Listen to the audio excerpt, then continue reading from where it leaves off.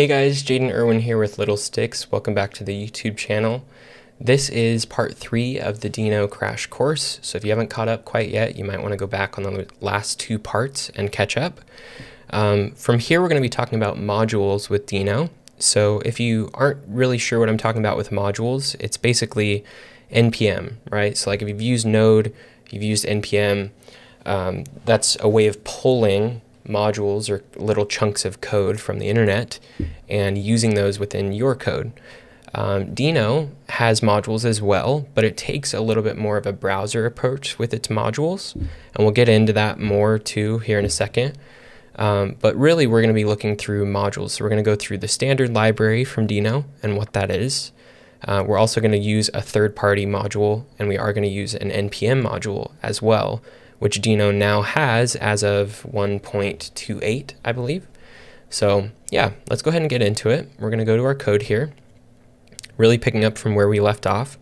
And the first thing is I am going to create a new data.js file, and we're just going to pull from an API real quick and create a file. That way we can kind of have like a little micro server running with this. And that's really the modules that we're going to be using will be helping us create a little micro server. So let's do const data equals await fetch, and we are going to pull from this Star Wars API. So swappy.dev, I don't know if you've used it before, but it's a good little API helper.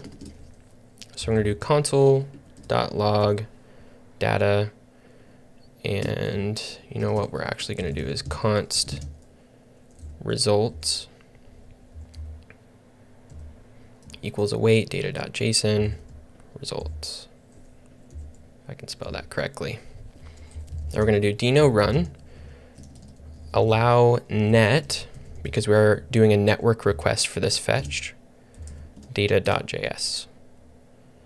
And there you go, we're console logging the data from that fetch. Now what we want to do with that data is create a file. So we're going to do, and you've ran into this before, encoder equals new text encoder, and then we're going to do await deno.write file,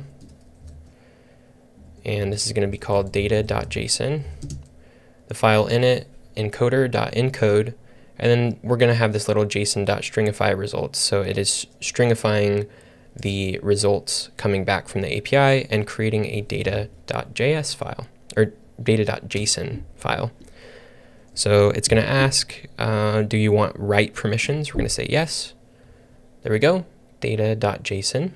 If we open this up, we'll format it real quick.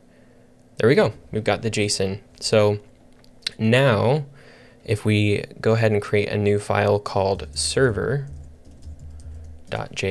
this is where we're going to create this little micro server that serves this data.json file.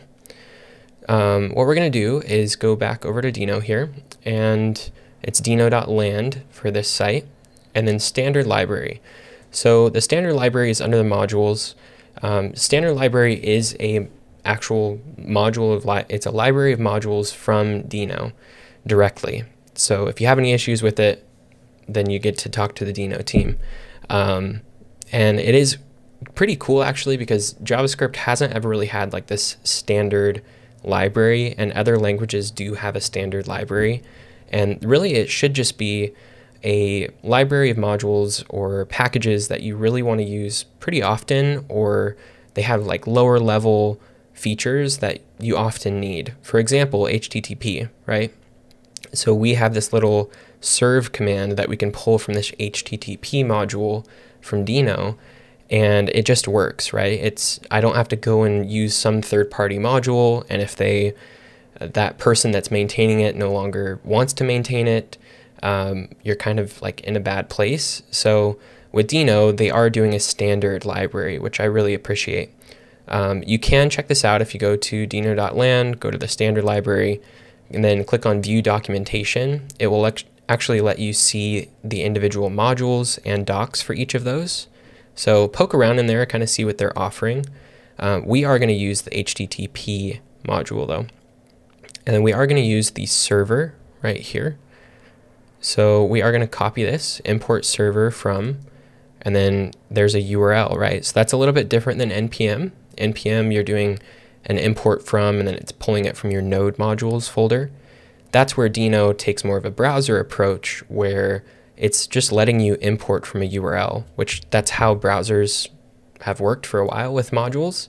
So it's kind of cool to see that Deno is taking the same approach that the browser does, where I can just import modules from any URL. And that's where the security comes in too, that Deno is letting you have the security in mind with your modules. So we're going to import server from deno.land/standard, HTTP, and module. So we are going to go ahead and do a const decoder equals new text decoder. This is going to be UTF-8 text decoder. And then we're going to do const data equals await deno.read file. And then it's reading data.json.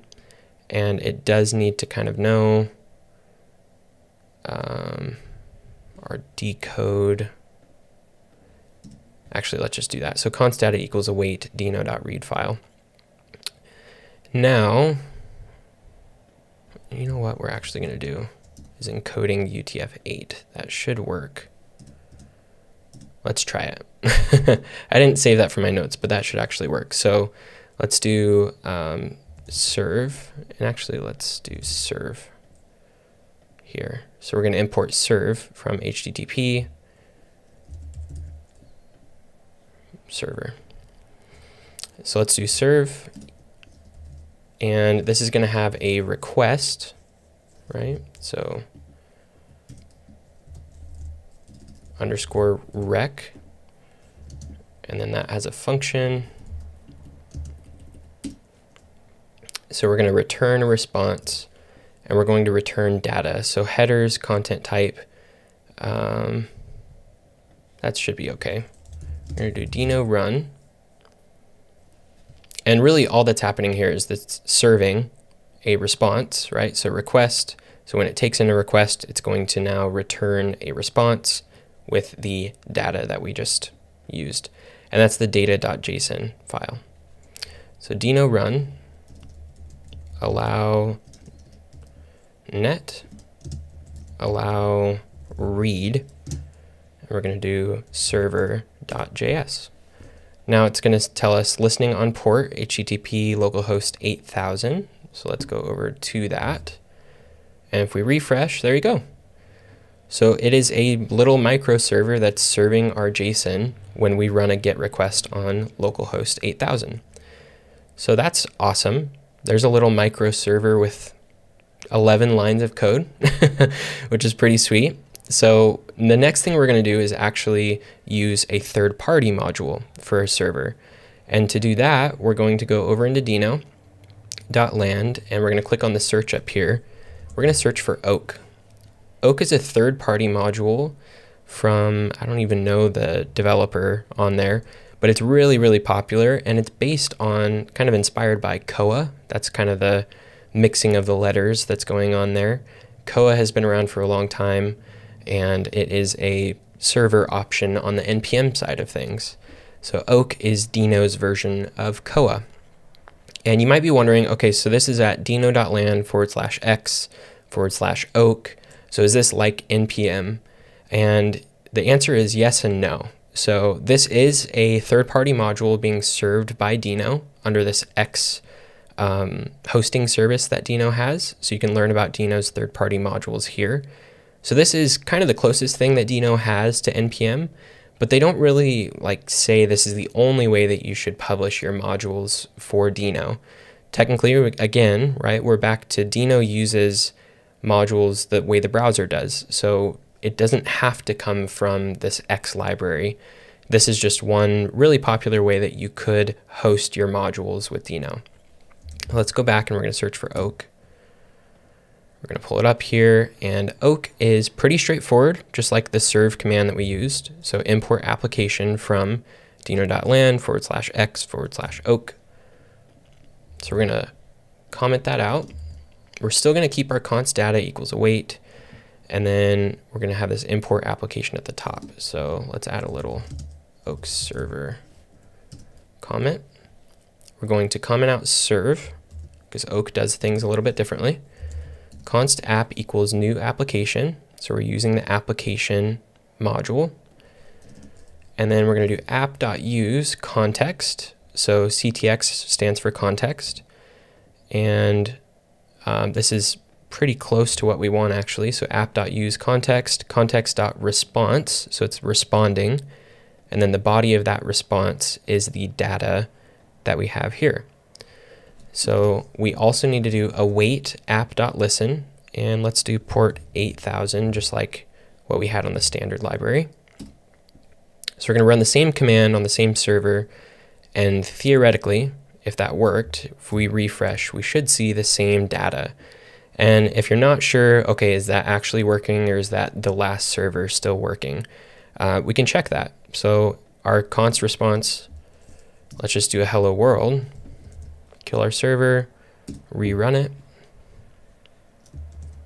There you go, hello world right there. So we have our hello world response coming back, and if we switch back to our data, go back, refresh, there you go, we've got our data. So that's the Oak server, very basic version of the Oak server module working. Awesome. Now the last one is going to be an Express server, and you might first be thinking, well, that's an NPM module. I've used Express before. Well, Deno does support NPM modules. So if you go under modules again, click on NPM, you can learn more about how that works and what they're doing kind of under the hood to make NPM modules work. And it's actually really cool that this just works. This is now like legacy support almost for Deno. What we're going to do is comment this out, and all we have to do is let's do Express server import. This might look kind of weird at first.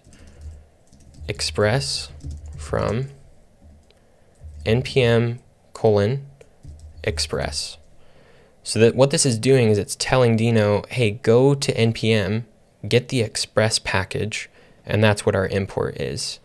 So let's go down to the bottom here, and we can just use it. So const app equals Express. You probably have seen that before. And then we're going to do app.listen. And we're still on port 8000. Console.log, server is running on port 8000. That's great. And then with Express, you do app. And Copilot's got it. App.get, request and response, and res.send data. So instead of the sending data, let's do hello world first, just to make sure.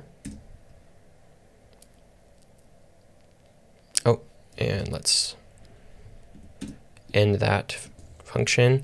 So this is where Node modules and NPM modules might be requesting some other things under the hood, and that's where Deno is going to say, hey, do you want access to node deprecation, trace deprecation? We're going to say yes to all of these, but you can kind of see like NPM modules are requesting other access whenever you use them. So server is running on port 8000. If we go back over to port 8000, there we go. Hello world. You could even say hello Express. It's going to request it every time because it's asking for those things. Hello Express. Awesome. And if you can't see it, we'll just do that. So hello Express. Now let's go back here. Res.send data. There we go. Run it again. And if you get really tired of these, you can actually say deno.run. But keep in mind, this is a use at your own risk thing. Deno.run /A, meaning all permissions. This can run whatever it needs to run to work. What you are doing is you are explicitly saying anything is allowed at that point, so keep that in mind. But server is running on port 8000. Notice that it didn't ask for those permissions again. And there we go. That should be all of our JSON it actually looks like it's not encoded. Content type application JSON.